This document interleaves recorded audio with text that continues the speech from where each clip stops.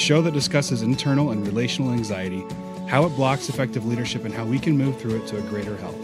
And now your host, Steve Cuss. Kadi Cole is the author of the outstanding book, Developing Female Leaders.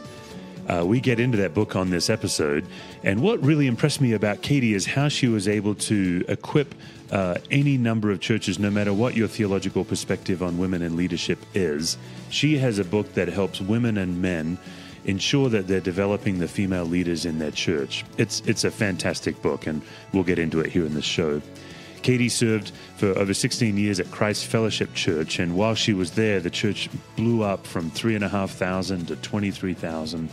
Kadi served in a number of roles, her final role being the executive director of multi-site. She was over all of the campuses, and she also built a school of leadership to help people from within the congregation find leadership opportunities in the church. Kadi has a master's degree in human resource management. She's a certified life planner. She's certified in the Myers-Briggs and also the EQ 360 emotional intelligence training. She's also certified with John Maxwell. So Kadi brings a lot of game to leadership. And also the fact that she's a registered nurse. So she has an interesting perspective on leadership and life. I think you're going to love this interview. I began by asking Kadi just to tell us about what it's like to be a woman leader today versus maybe her mom's generation. I think for most women like me, I'm in my middle 40s. My mom grew up in a completely different world. Her mom wasn't allowed to vote till she was an adult. Like, women were not allowed to vote till the 1920s. My mom, I remember I was in, I think, the second or third grade, and my mom tried to apply for a credit card at Sears to get our car fixed, and they wouldn't give her a credit card because she needed her husband or father to co-sign the application. So that's my mom, who then raised me, who's going to have a totally different experience coming of age in the 80s and 90s. But that's a rub between us. It's not a negative rub, but she isn't quite sure how to support someone like me who wants to write a book. She's like, well, I think if 100 people buy your book, that would really be something to be proud of. I'm like, well, that would, Mom, that would be something to be proud of. I'm hoping a few more people buy it, but she doesn't even, I think most of the time she doesn't even know what category to put me in. And so it's going to be different a few generations from now, but I think most men have no idea what it's like to grow up without a person of your gender ahead of you that you can look to as an example or ask a question of or imagine having their career. Very few of us as women, especially in ministry, have anyone we can look at and be like, I want to be like her one day. We're all wondering what's possible and how do I become like him one day, which is a kind of an awkward question and hard to get your head around. Well, and as I listen to what you're saying, Kadi, what it makes me think of, I think the most difficult knowledge to have is blind spot knowledge. And that's knowledge that everyone around you has and you don't have, and then suddenly you have it. And as soon as you have it, you feel exposed. And I think that is why this conversation can feel threatening to men, because it feels like women have known this for years. And we are suddenly, I thought I was educated in the 1990s. I remember going through the theological debates in school and then even leading our church when I came to our church and leading us through that. And to discover in the last couple of years, there's a whole amount of knowledge that other women have. I remember one of the pastors in our church, she's a good friend of mine. We've worked together a long time. And recently she gave me the list of everything a woman thinks in a dark situation, if she's walking down a dark path. And then next to that is a list of everything a man thinks. And there's nothing on the man, the man's is blank. And the women's is this incredible depth of nuance of what will I do if, I'm also in my mid-40s. I've never given it that much thought. I know my wife is not always comfortable alone in those situations, but to be exposed to the inner life of a woman like that was really, really telling. But you're nodding your head like, well, yeah. I think, safety is a huge factor for women in our everyday life. I think the Me Too movement has exposed how even in places that should be safe, like your job or your church, that women are constantly on guard and on the lookout, not only for ourselves, but our children. And that's an area for many families is an area of tension between husband and wife, because she wants you to slow down, or she doesn't want to have the, camper parked here. And he's like, well, that's fine. Da, da, da, so it plays out in interpersonal dynamics, but that those senses are really real. And women carry that into every aspect of their life, including their jobs. And so when we add these sort of gender biases and norms into professional environments, women are already conditioned and primed to be fearful of risking something. And when they're already trying to, any leader has an uphill battle growing in their leadership. It is hard for any leader, even in the most welcoming environments. But then you add these extra layers, and many women don't know how to navigate it, don't feel like they should, and they haven't had a lot of role models to look to see that it's even possible. And so it does create a lot of confusion. I think men would be surprised how much energy and brain capacity women spend trying to navigate all the extras and all the what ifs, and it's not even insecurity as much as it is just navigating the emotions to gear up for taking on some of these things. So yeah, it's a very real issue. Let me ask you about that, Kadi. Like, you went from nursing, you went into church staffing, church leadership. You're a veteran at this point. You've had all levels of executive church leadership. Can you take us back to some of the earlier times when you started to become not just a church staff member, but leading significant things? Could you put us in the room when you're the only woman in the room of church leaders? What is it like for you inside?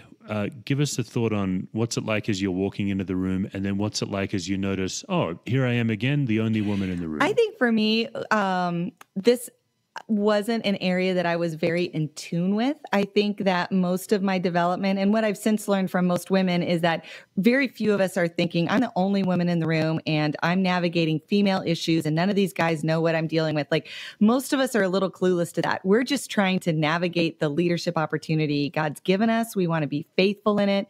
We want to lean into it. We know leadership is hard. We're trying to find our way in it. And so for me, I remember, especially as I was sort of coming in, almost like coming of age into adult professionalism, as well as my leadership levels were growing, I would walk into a room and it would be mostly men, but that wasn't the thing I was mostly thinking about. I was thinking, who does what? What's the agenda? How am I going to present my idea? And I rarely thought about it in terms of male and female. I thought of it mostly as Kadi, the person who doesn't really know what she's doing, Kadi, the person who's kind of like invited here by mistake, Kadi, the person who is probably going to be asked a question that I won't know how to handle. And all of these things that I took as very personal about me, my own inexperience, my own lack of ability, my own just sort of an inability maybe to navigate these higher level leadership conversations. And so for me, I personalized it and internalized it a lot as my own incompetence, I guess would be the word, that I was constantly worried about and trying to not leverage, but work against. I find out now that actually those are the kinds of things that most women struggle with. It's part of it was the gender element. Part of it was the way I was brought up into leadership. I was often not involved in all the leadership conversations or invited to all the developmental opportunities. Yet here I am leading in a group of men who were a part of all of those things. And so it is a little bit at a disadvantage, but I was really kind of clueless to that. So in the research for the book, what I've started to uncover is this term that I really love, which is called the sticky floor. So most of us know kind of the glass ceiling, and in the church we call it the stained glass ceiling, which I think is hilarious.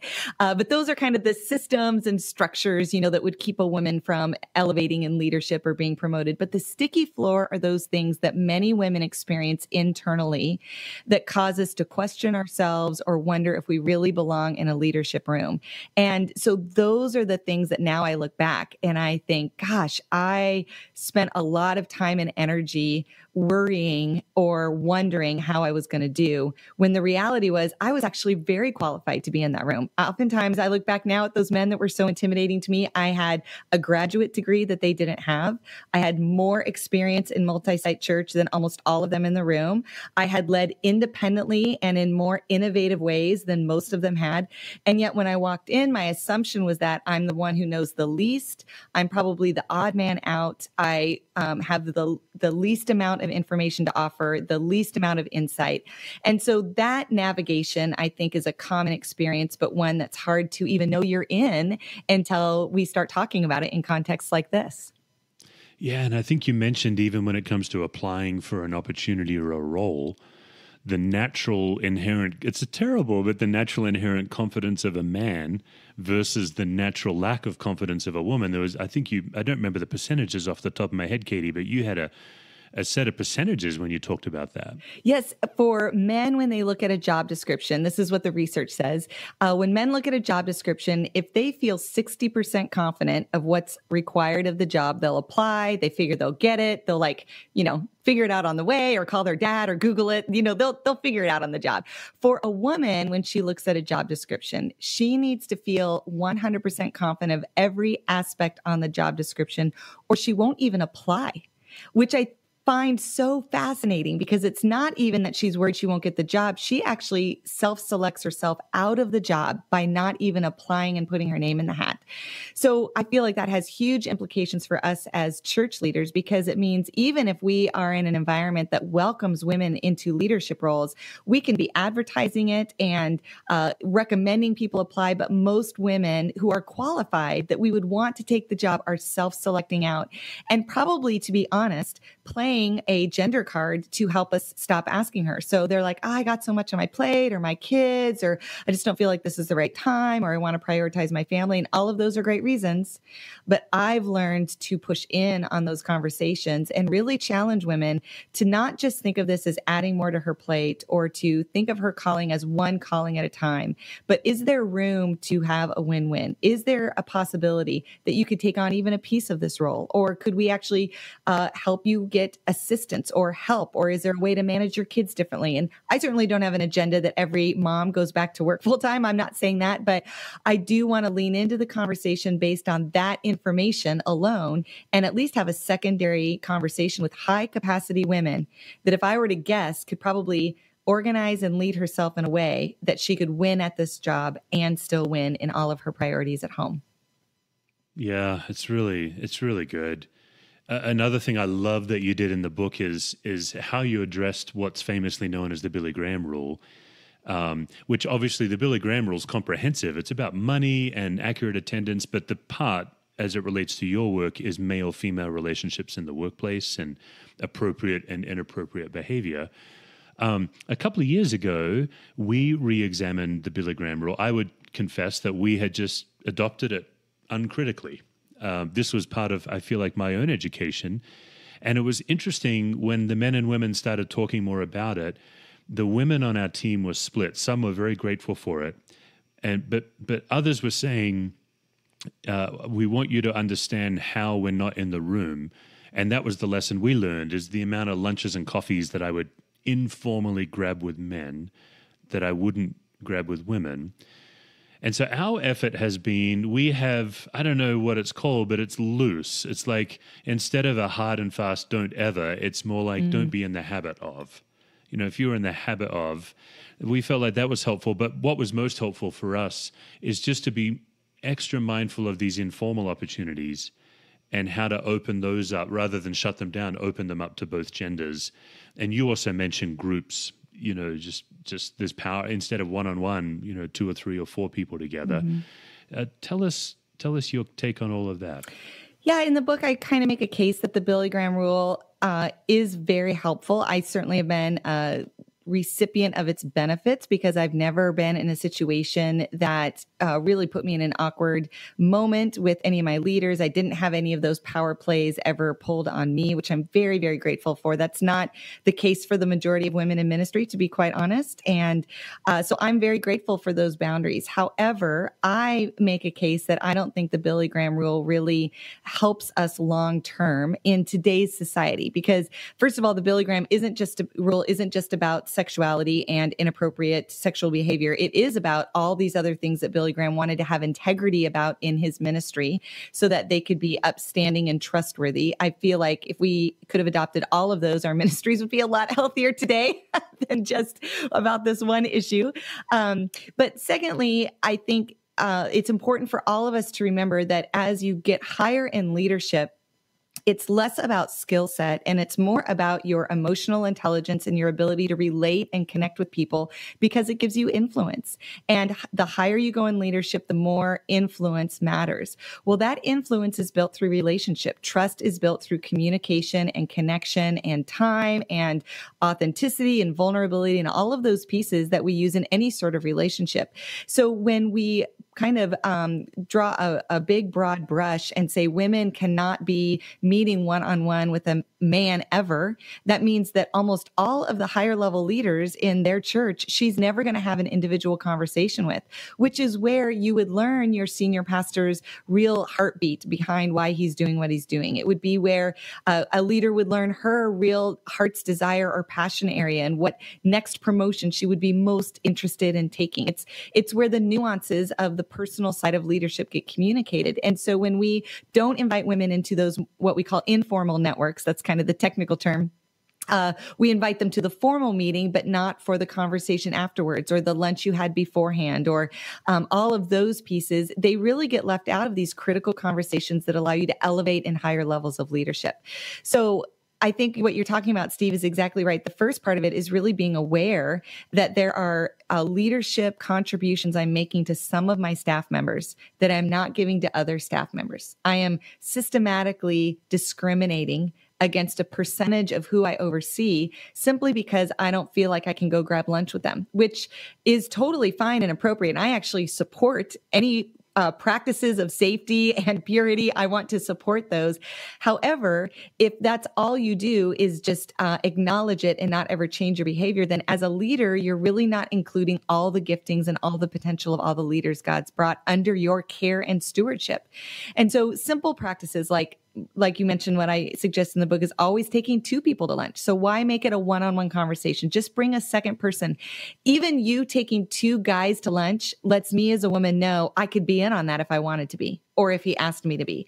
When I watch you go off one-on-one, I automatically know I'll never have that with you. So simply changing your practice, even if you aren't quite ready to include women at those levels of leadership conversation, having the practices that change that. And by the way, Steve, I feel like it's important for most of our higher level male leaders, especially if you've been leading for a while, to realize you heading off with a young man from seminary is not necessarily above reproach in today's culture.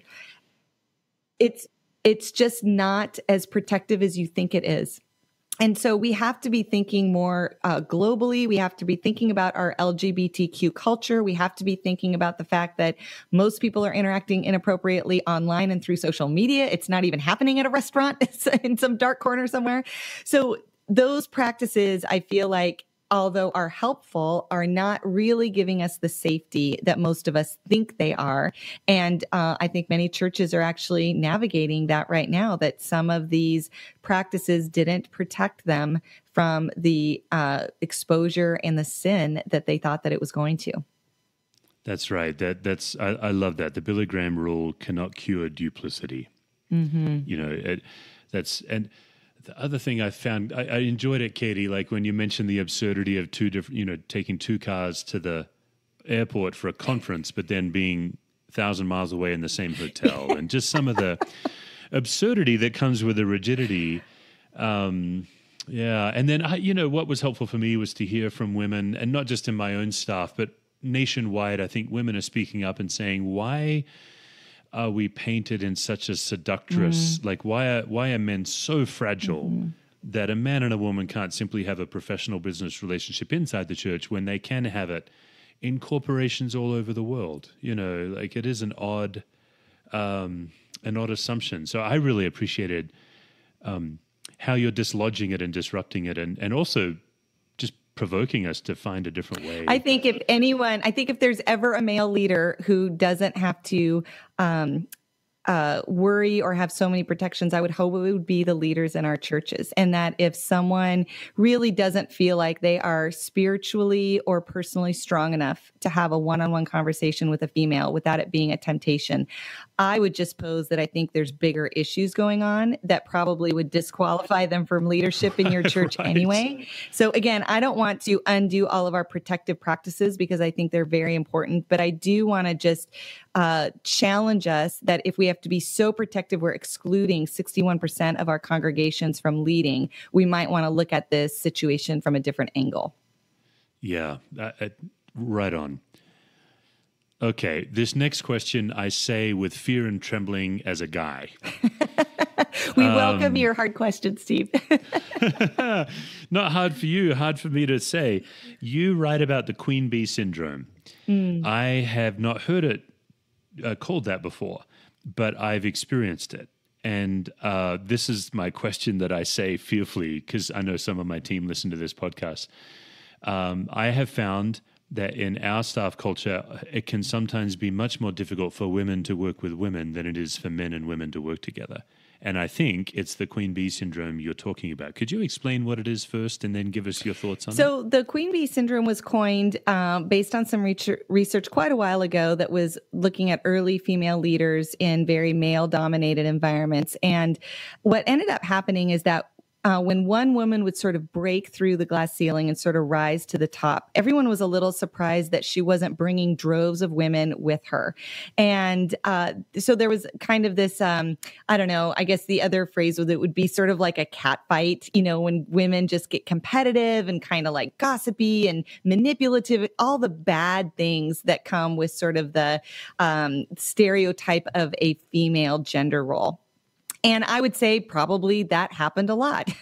I think I've experienced it. I think I've been tempted to have it, to be quite honest. And so it is a very real thing. However, the later research is really pointing to the fact that that's not a female issue. That is a conditioned response that happens whenever there is a scarcity of something for any minority.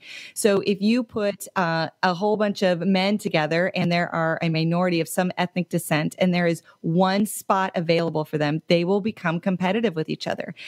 These aren't usually advertised limitations. They aren't things that we say, we have room for one female on the board of directors. But we all know when we look at it that there is resistance to females in leadership, or there at least isn't an overt attempt to get a certain percentage of women on the board or whatever the leadership team is. And so we know that if there's one woman up there, there isn't room for two. And so that scarcity mentality does breed competitiveness, and rightly so. If there's a, lack of food, I live in South Florida. We just went through a hurricane. If there's a lack of food, it gets competitive. Like Home Depot is rough. Right before a hurricane, that plywood becomes in demand. And so anytime there is that scarcity, it brings out the worst in us. The second factor is that many times a woman who actually has broken through the glass ceiling and is leading us at a high level, part of what we have to understand is that she has so many double shifts, double binds, double everything that she is navigating. Very few women at that level of leadership have the capacity to now also be responsible for all the women who will come after her. And for whatever reason, in most organizations, but especially in churches where we tend to relegate men's development to men and women's development to women, there is the assumption that if you are a female on staff, you are now in charge of all of the women who will grow in leadership. And it's your job to mentor them and teach them and have special women's leadership outings. And all of a sudden, the men have no responsibility for all those up and coming female leaders. So she's tired. She's got a big plate. She's probably doing a double shift at home. So she works a whole day at work and then she goes home and does the primary care for her children at home. She is navigating dynamics that most men are not having to navigate. She does not have a pastor's wife at home, making everything go well and packing her lunch for her in the morning and making sure her clothes are ironed. So this girl does not have a lot of extra to add, but there is a lot of pressure to do that. And so sometimes for these women, it might be interpreted as unwilling to help other women or like a queen bee syndrome, but really she's doing a great job at her job, and that should really be enough.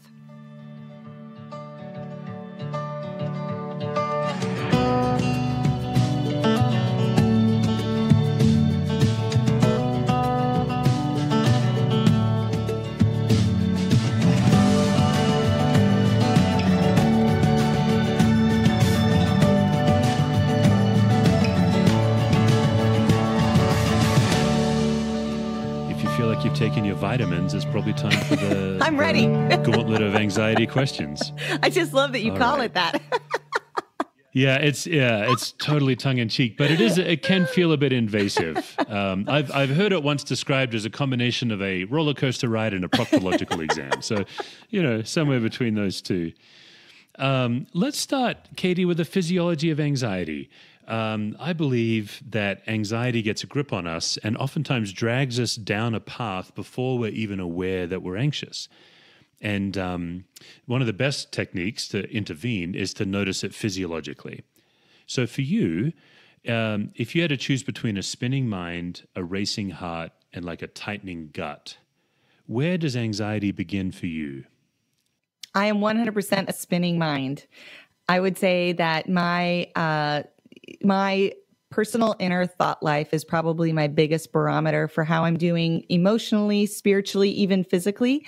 It's a lead indicator for me of all sorts of other issues. And for me is a foundational piece to just health and wellness as a person, but also a great indicator when something's not going right for me. Okay, great. Now, I think one of the great sources of anxiety for any leader is when you're in a situation and you don't know what to do, but because you're the leader, you have to do something. I think young leaders believe the lie that we all outgrow this. Like one day we will actually know what to do. Would you be willing to give us a time where you didn't know what to do, but you had to do something? What was that? Well, gosh, I feel like I have a million of these, including like yesterday. So I do think as we grow as leaders that what stumped us 2 years ago is automatic and easy now, but we have a new thing that's stumping us. And so that's probably the way that I look at part of what I feel like helps me in my own kind of anxiety journey is remembering the thing that I wasn't good at 2 years ago and acknowledging that I've learned and grown and it's actually kind of easy for me now. It gives me courage to take on where I'm stumped in my leadership now. And part of that for me is the faith journey of knowing that God's hand delivering me opportunities that aren't meant to stump me. They're actually meant to stretch me and grow me. So that growth mindset, I think, changes the dynamic. It feels more like an adventure with the Lord to figure out than it does something that's going to take me out of leadership or undo the work I've been doing. I can think of a particular situation. I won't give too many details, but I was a little bit in over my head in the leadership opportunity that had been given to me.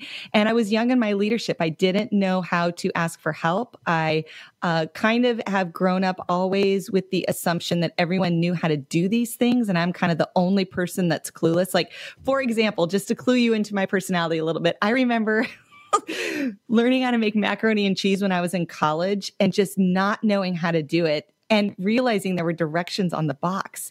And I was like, you're kidding. I've been trying to figure this out like on my own. This was, of course, before Google, but I was just like, I had no idea there were instructions. And I think that's my approach, my default approach to most of leadership is that I should know how to do this. And so I just better figure it out rather than going, there's probably directions somewhere. Someone's probably done this once before. There are probably people who love me and want me to succeed, who would love to help me with this. And so those areas where I get stumped like that is usually because I don't know to ask for help. I don't want to feel vulnerable or expose the fact that I don't know what's going on. And so that's the example that I think of when I think of really being stumped and what I needed to do differently. That's great. One source of chronic anxiety for a leader is when we think we need something in any given moment that we don't actually need. So back in my days as a trauma chaplain, believing the lie that I needed to know what to do and I needed the answer. Nowadays, I've battled this all my life, the need to be impressive or the need for someone to understand me. So if I'm in a meeting and I'm being misunderstood, or particularly if my motives are being called into question, I get really anxious. Are you able to name in this moment just one of the needs that you believe you need that you actually don't need? I definitely think I probably constantly feel the need to have an answer that's different than anybody else. A unique answer. A unique answer. Yeah, that my perspective or my take on things or my insight is a fresh voice or a different thing. And I think part of that is because one of my gifts is those kinds of things, bringing new light to topics that maybe have been looked at in a certain way. I think this book is like an example of that. But I think sometimes it's easy for me to take it to an extreme that I've got to have a unique answer to every situation that's coming up, when really sometimes the standard one works really great. Shoot, that's the worst. Oh, that's great. That's a great answer. I've asked this question on, we're about 30 guests into the show. I've never had that answer. I love that answer. So for you, the greatest compliment is something like, not since the time of Jesus have we heard such insight, or something like that, right? Is that what it's like? I haven't gotten that yet, but I probably am secretly aspiring to it. Yes. That's the home run. Yeah. That's such a great answer. The creativity, when you have, like for me, I love creativity. I love new and innovation. I love to think about the future and what could be. And so for me, I live in that space. So I want to hang out there most of the time. So, like anything, I'm sure you've talked about this on your podcast, but, our greatest strengths tend to be our greatest weaknesses. There's a shadow side to those things in a fallen world. And so when I get stuck, or when I'm, hitting my head against the same wall over and over again, I've learned to look at what is the strength that I'm misusing, that I'm walking outside of God's spirit. I'm trying to leverage it in my flesh. That's usually my best indication of where I've gone wrong. Well, and what I like about your answer too is you're driven, you're conflicted by what does the situation require versus my requirement to make it unique. I think most leaders could relate to that. That's really great. All right, let's try this one, Katie. Like this podcast doesn't just focus on a leader's internal anxiety. We also equip people to notice anxiety in groups. And the theory is that people catch anxiety the way you catch a cold. It's always contagious. And without a non-anxious leader in the room, the most anxious person in the room always has the most power. And it doesn't mean that they're afraid or worrying. Sometimes anxiety looks like raising your voice, interrupting somebody. Mansplaining, by the way, is always an anxious response. That's so good. I love that I'm insight. sure most ladies like the mansplaining part. And if you'd like to know more about mansplaining, I'd be happy to tell you all about it. Just a little attempt at humor there. Tell us about a time where you've seen anxiety be contagious in a group.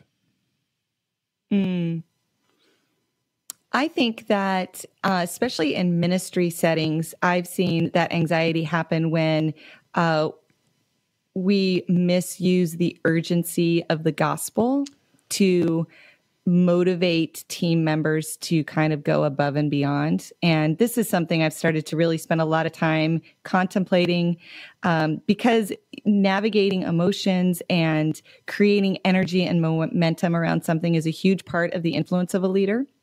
But there is a tendency that I see now that I work with churches all over and do more consulting. I get kind of a broader view of the kingdom and sort of our leadership practices. And I do think that one epidemic that I'm starting to see is just the manipulation of anxiety for more output from staff members.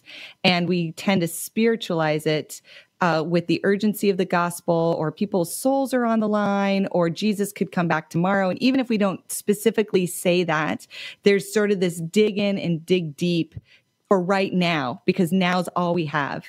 And I think that spreads like wildfire in a group setting of people who care about the gospel, who love the Lord, who want to help lost people. And for me, I feel like it's a contributing factor, a major contributing factor to the amount of burnout we're seeing in ministry leaders, because there is this drive mentality that really, if you were to put it in a marketplace environment, would be really criticized by most Christians as overworking, slave driving, more bricks, less hay. All of that is what it looks like, but we spiritually justify it.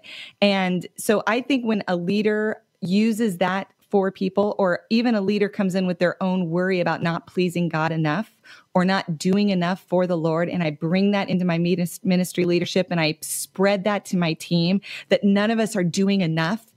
First of all, we're missing grace. We're not living out the actual gospel, but then we're killing our bodies and our emotions and our relationships for the sake of something that isn't actually spiritually fruitful. Does that make sense?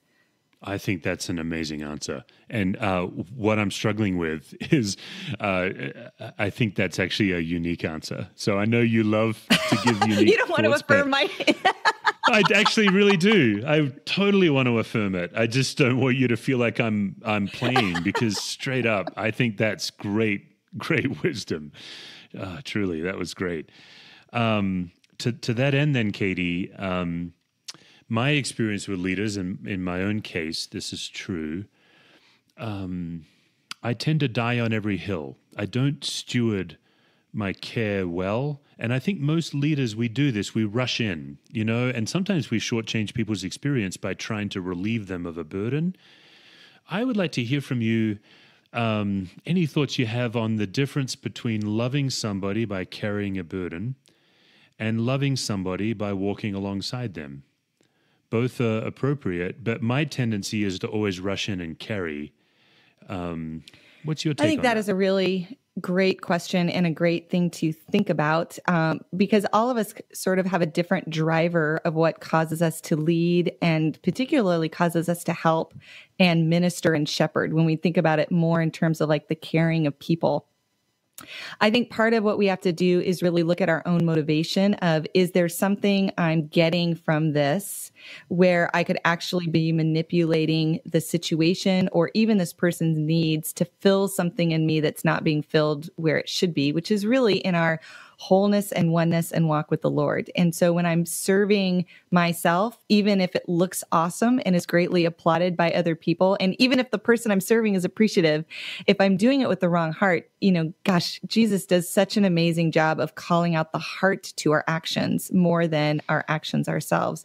So I think that's the first place to start. The second is when we come at things from a true servant perspective, where I really don't have an agenda for myself, either clear or even hidden, and I really am trying to help the person. I think part of what we have to make sure we do is think of the long-term God goal for the person. And that idea of caring too much or undoing someone's burden is such an easy thing to fall into, because we're coming from a source of strength and we're coming from a place of ability and the ability to help. And if we don't see God's long-term vision for people and the situation, and really we get that through scripture because he's so clear on how he does work with people. If we don't have a God perspective in those moments, we feel like the goal is to relieve pain or the goal is to stop suffering. And sometimes it is, but sometimes, especially when it's more growth-oriented pain or emotional suffering that is cluing someone into the fact that something's wrong, when we relieve that, we're actually stunting their growth and really stunting their sanctification. So I liked even what you said about coming along someone and carrying their burden. I think there's a sharing the load that is probably a better word picture of what that should look like, where there's an opportunity to say, I'm here in this with you, but this is your load, but I'm here with you. And I'll take a little extra. I can't carry it forever because it's not actually my load.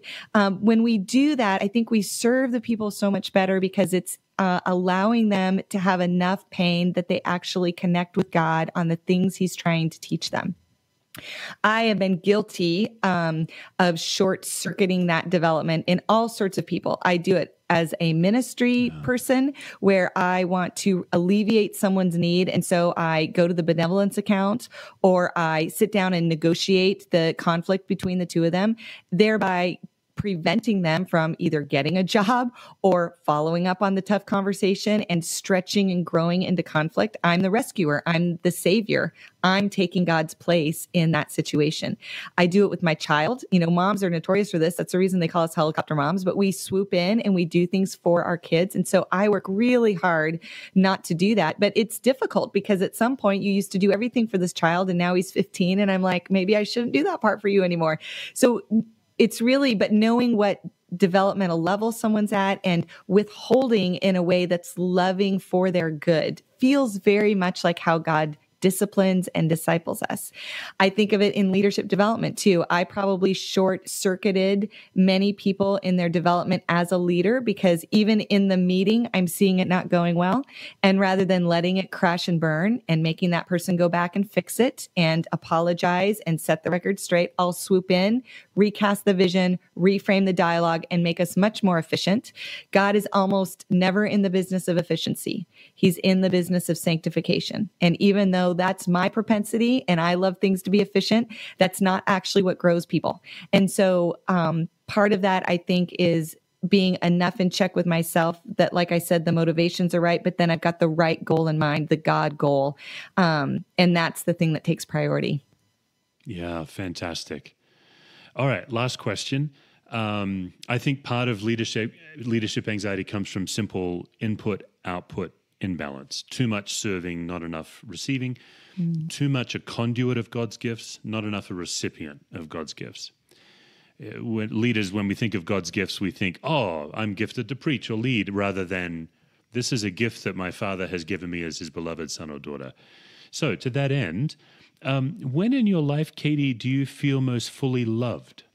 I would say I feel most fully loved when I feel that I am known and understood. I don't even think I need people to agree with me. I think I just really want to know that they understand where I'm coming from and what my perspective is, and that they get me. And I think that's the thing I love most about my walk with the Lord is of anybody, he gets me the most. He made me, he crafted me. Yeah, yes. You feel and seen. So that is such a powerful motivator. And I think even in this conversation about women in leadership, part of the consistent complaint for women is that they don't feel like they're actually understood. Some of the language we use about women are insecure in certain environments. It's really not insecurity. I don't ever feel insecure. I do often not feel invited to be bold.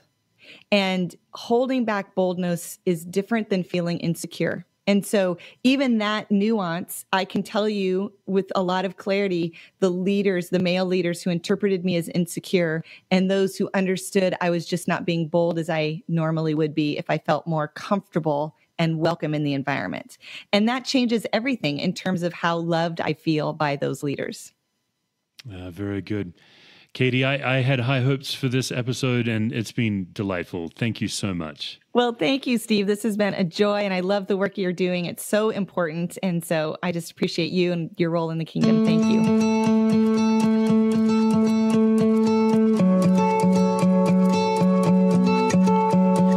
This episode has been a production of Brendan Reed and Steve Cuss.